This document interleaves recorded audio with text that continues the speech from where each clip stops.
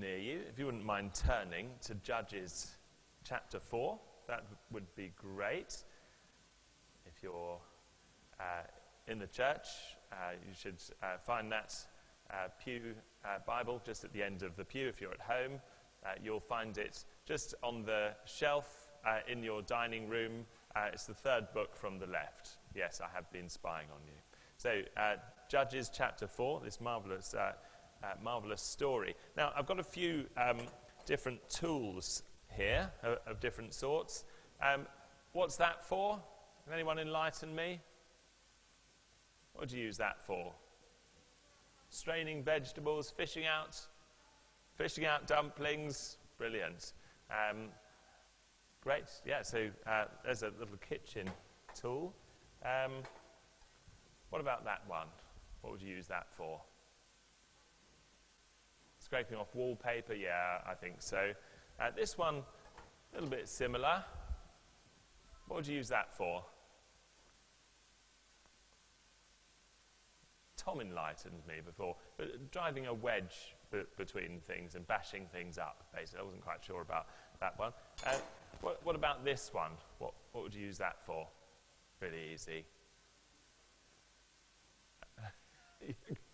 Joe's got the right idea. She's following Yael. Yeah.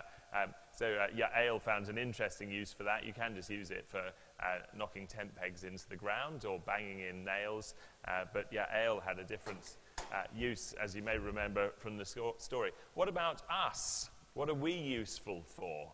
If we are meant to be tools for God to use, what are we useful for? How can we be useful to God? How can we serve him and keep serving him? I don't know whether you are serving in any sort of formal way as a Christian, and whether there are things that you've committed to do to serve God because of a Christian faith this morning.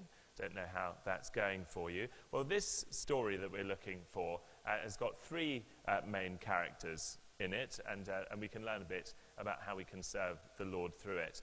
So if you've got that open in front of you, verses 1 to 10 introduce us to the first character. Just going to dig in my bag here and pull out this little aid memoir, this little reminder. This is a very, very small tree. I think the tree she was sitting under was much bigger. But the first character we meet is a woman sitting under a tree. You'll have a look at verses 4 to 5. It says, "Now Deborah, a prophetess, the wife of Lapidoth, was judging Israel at that time. She used to sit under the palm of Deborah between Ramah and Bethel in the hill country of Ephraim, and the people of Israel came up to her for judgment." And so she was regularly under this tree. People knew where to find her, and they could go to her and get a judgment. You know, two people who are disagreeing, or somebody wanted to know how they could serve the Lord, they'd go and see Deborah. And at this time, you can see in verses 1 to 3, that the usual cycle was going on in the life of Israel. You may remember this from a couple of weeks ago. Remember what this is? It's a dangerous cycle. And that's what the people in the time of Judges were in, a dangerous cycle. Look at verses 1 to 3. They did again what was evil in the sight of the Lord after Ehud died, and the Lord sold them into the hand of Jabin, king of Canaan. And then the people of Israel, verse 3, cried out to the Lord. Evil, judgment. They cry out to the Lord, and then the next part of the cycle is that he saves them. Now, actually, God was already at work by putting Deborah under this tree as the prophetess who would give judgment and lead the people of Israel at that time. But there was a great answer to prayer then that came through her. Verses 6 to 7. She sent and summoned Barak, the son of Abinoam, from Kadesh Naphtali, and said to him, "Has not the Lord, the God of Israel, commanded you, go, gather your men at Mount Tabor, taking 10,000 from the people of Naphtali and the people of Zebulun? And I will draw out Sisera, the general of Jabin's army, to meet you at the river Kishon with his chariots and troops, and I will give him into your hand." Now, we always need promises certainty about the future, don't we, in order to move forward in any way. Just a week or two ago, we had a couple from Norwich University of the Arts in our Christian Union who got married here, and it was a really lovely occasion. But you can imagine how important those promises were that they gave to each other in order to move forward. And you can imagine how outrageous it would be if they had just been to visit church without making those promises, and then they'd gone back and he'd said, "Oh, can you just give me your bank account details, because I want to share your bank account now." If they hadn't made those promises, what do you mean? You can't tuck into my bank account. It's my bank account. By the way, I'm going to live here from now on, and I'm going to share. Well, no, you can't possibly do that. It's only when you have those promises that you can be sure that you can move forward together. Now, we have, as Christians, the great promises of Jesus.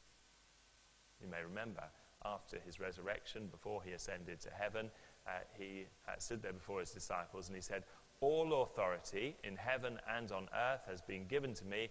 Go therefore and make disciples of all nations, and surely I am with you." So we've been given a command to go and make disciples of all nations, teaching everything that Jesus has commanded us. And we have his promise that he has authority over all nations and that he will be with us in whatever we do. And that's what gives us confidence in our service, is Jesus' promise that he is the Lord, he's the King of the world, he's in charge of everything, and that he is with us. That's what gives us confidence as we go to serve. Then let's move on and have a look at the second character. Second character we meet here was a man with a sword. Yeah, if you have a look at verse 7, we find that 6 and 7, that Deborah is calling Barak to go and attack Sisera with all his troops. And Barak says to her, "I will go if you will go with me. But if you will not go with me, I will not go." Now you can understand why Barak was scared. After all, we've already seen from verse 3 that their enemies had 900 iron chariots. Now, at that time, the Israelites had conquered most of the territory of Israel, the land, the promised land, but actually they were mainly concentrated in the hills, because down on the plain, down in the valleys, their enemies had iron chariots. And basically the people of Israel were still in the Bronze Age, while their enemies had already entered the Iron Age. And they had the latest technology, the equivalent of having Challenger tanks down there in the plains. And they were okay up in the hills, but down there in the plains, a little bit scary facing this terrible army. We can understand why Barak would be scared and uncertain about whether to go or not.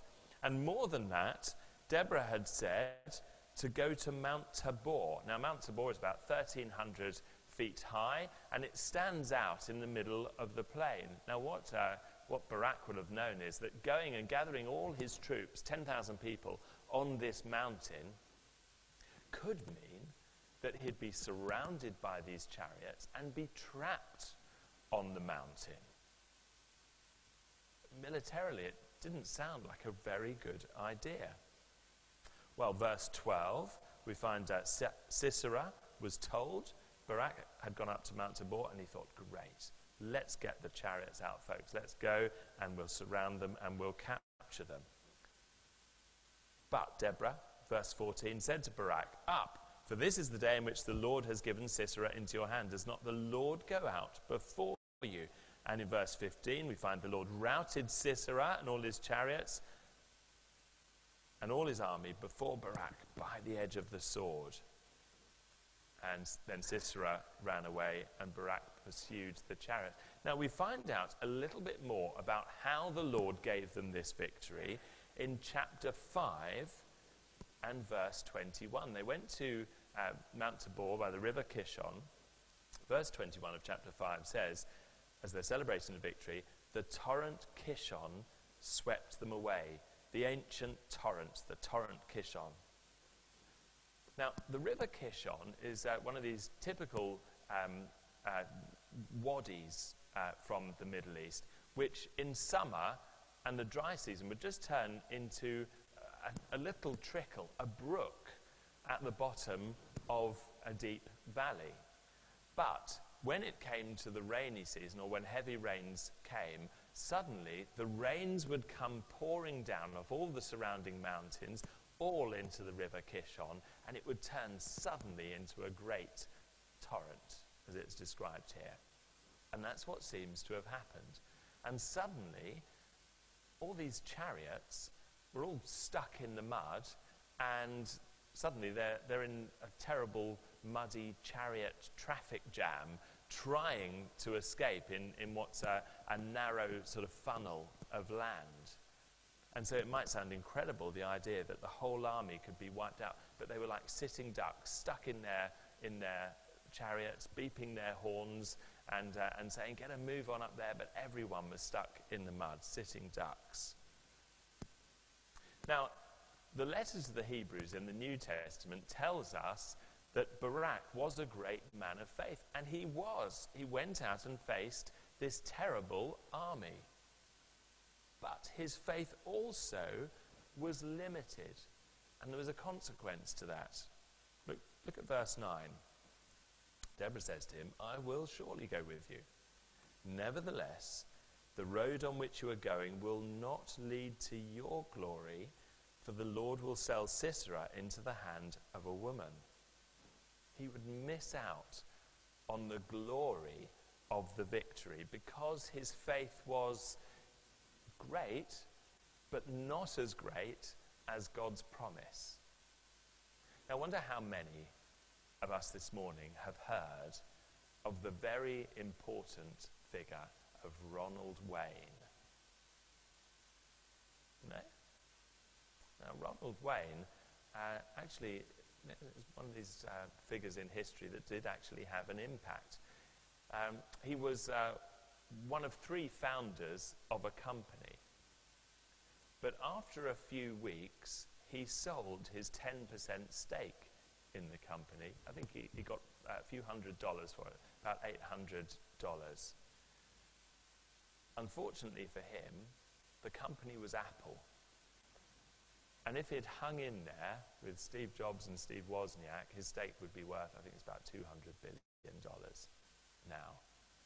But he got about 800 for it. Because he didn't have that confidence that the company would really succeed and would really go places. And of course, had he been able to look into the future and see what would happen with Apple, he would have done anything to keep that stake. He'd have sold the shirt off his back, he'd have worked nights and days, it wouldn't matter, as long as he could keep that stake. Now, when we're serving, sometimes that can be costly, it can be sometimes fearful. We can worry, are we going to be exhausted? Are we going to look stupid in front of others? Are we going to do it badly, make a big mess of it? But we can trust that we have a God who is with us. We have a Saviour who is Lord of the world, who is with us, and he goes with us as we go to serve him. But look, there's one more character here, isn't there? And she is the woman with the tent peg. This is a little peg from our tent back home. Sisera fled, verse 17, and he went to the tent of Jael, the wife of Heber the Kenites. They were a people who were linked with Israel, but had kind of fallen out with Israel for a little while, and so he thought that he was safe there. Jael welcomed him. Turn aside, my lord, verse 18. Covered him with a rug. He asked for water. He gave her milk, even better. And then, verse 21. He fell asleep. Jael, the wife of Heber, took a tent peg and took a hammer in her hands. Then she went softly to him and drove the peg into his temple until it went down into the ground while he was lying fast asleep from weariness. And so he died. Gosh, it doesn't sound very nice, does it? It's not really, this isn't a verse that you should read when you're camping. It might make you feel a bit nervous. We had Amanda come and visit us in our tent when we were on holiday recently, and I hope that she felt at ease and didn't feel like she had to keep her eye on the mallets and make sure that all the tent pegs stayed away. It's not a verse that we take for ourselves. Yes, this is what I need to do unless we're facing a cruel dictator.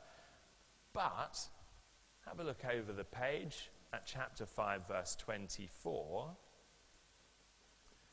Most blessed of women be Jael, the wife of Heber the Kenite, of tent-dwelling women most blessed.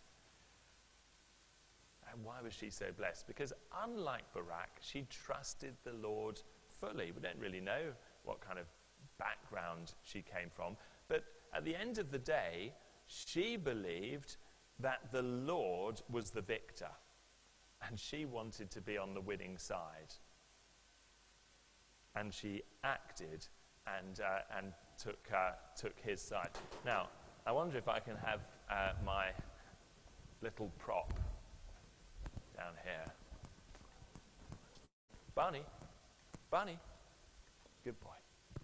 Come here, come on. No, that's all right.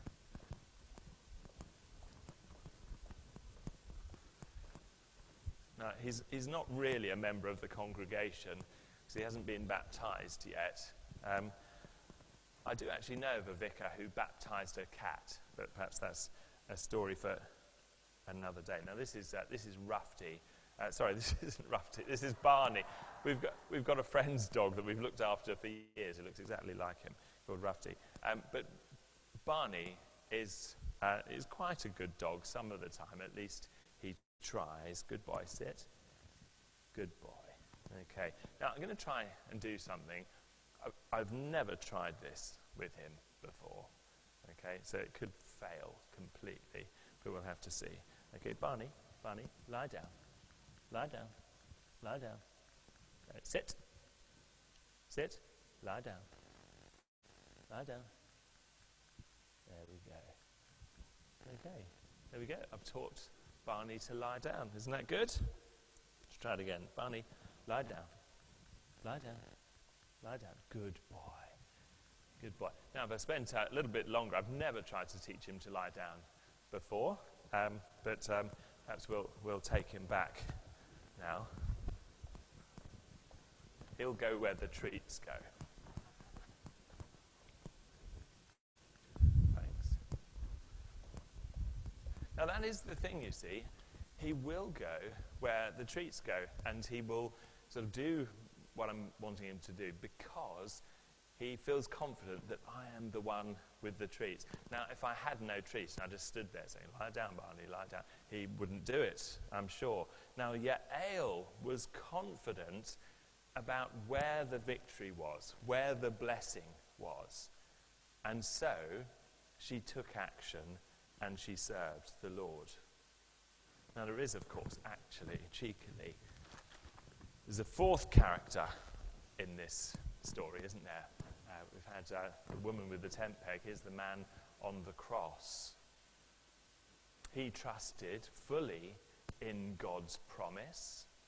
He served wholeheartedly to the full extent of his ability. And, unlike Barak, now all the glory is his because he trusted and he gave himself in service. Now, there's a man who's well known as a Christian missionary, who you perhaps have heard of, called Jim Elliot. 1956, he was working to share the gospel with an Ecuadorian tribe who hadn't had much contact in the past with the West. And they set up camp nearby, and they were busy making contact and giving gifts to people in this tribe and so on. And sadly, Jim Elliot ended up being killed with his co-missionaries by the tribe he was trying to reach. His wife afterwards has gone on working with the tribe, and many have come to Christ. But just before they set off on this mission that they were engaged in, they sang that famous hymn, "We rest on thee, our shield and our defender. Thine is the battle, thine shall be the praise. When passing through the gates of pearly splendor, victors, we rest with thee through endless days." He was facing a terrible danger and laying himself out for service, but trusting wholly that whatever happened, he would be victorious with Christ. Now let me say this morning, if you're not a Christian this morning, then consider, are you really on the right side? Who is the victor? Jesus died on the cross. He rose from the dead. He is Lord of all. He is the victor. And all blessing is his. All glory is his to share with those who trust and serve him. If you're not a Christian this morning, you're taking up the position of Sisera, opposite, opposing God. But in the end, you will not share the blessing of God. And perhaps this morning, you're a Christian, maybe you're not serving very much at all. How are you serving? How are you offering yourself to be used by God? In the home, in the workplace, or school, uni, here in church? How are you serving the Lord? How are you offering yourself to please him? What gifts do you have that you could use to serve the Lord? I'll pray about that today if you're not serving. And perhaps if you are a Christian who is busy serving, well, you might be getting tired of it. You might be feeling a bit worn down by it. Lord, it's hard going. It's tough keeping on going. Is it really worth it? Yes, it is. Because Jesus Christ is the victor. And if we're confident that he is the victor, we can be sure, no matter what the cost, we will be more than repaid. No matter how fearful it is, how badly we think we might do it, we can be confident that the Lord Jesus Christ is the victor, and we will share his glory to the extent that we give ourselves to serve him. So we're going to listen to a song now. My hope is built on nothing less. And you might just want to think about what the Lord's saying to you through this chapter. Do you find yourself a bit more like Barak, holding back a bit in your service? Or are you willing to offer yourself as Yael did, trusting that Jesus is the victor, that he will win and that all glory belongs to him? And if you're standing solely on Jesus Christ, that enables you to offer yourself wholly for Jesus Christ. Let's just pray before we listen to the song.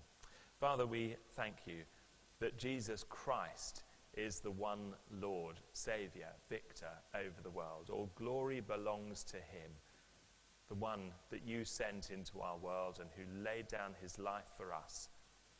Lord, we pray that none of us might be found on the wrong side and opposing him. And more than that, Lord, we pray that we would give ourselves wholeheartedly to serve him as we trust in him, knowing that all glory and blessing is in his hands. In his name we pray. Amen.